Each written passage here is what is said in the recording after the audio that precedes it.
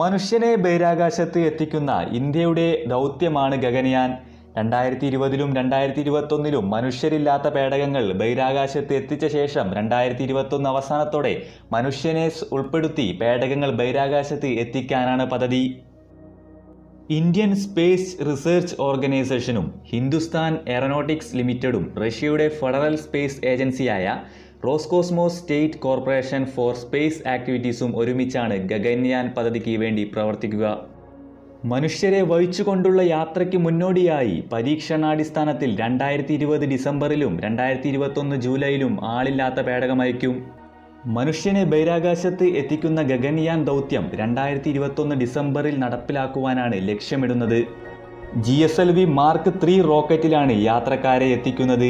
7 ദിവസം ബഹിരാകാശത്ത് യാത്രികർ തങ്ങും. ദൗത്യം വിജയകരമായാൽ ബഹിരാകാശത്ത് മനുഷ്യരെ എത്തിക്കുന്ന 4ാമത്തെ രാജ്യം ഇന്ത്യയായി മാറും. അമേരിക്ക, ചൈന, റഷ്യ എന്നീ രാജ്യങ്ങൾ മുൻപേ തന്നെ ഈ നേട്ടം കൈവരിച്ചിട്ടുണ്ട്. മലയാളിയായ ഡോക്ടർ S ഉണ്ണികൃഷ്ണൻ നായർക്കാണ് ദൗത്യത്തിൻ്റെ മുഖ്യ ചുമതല.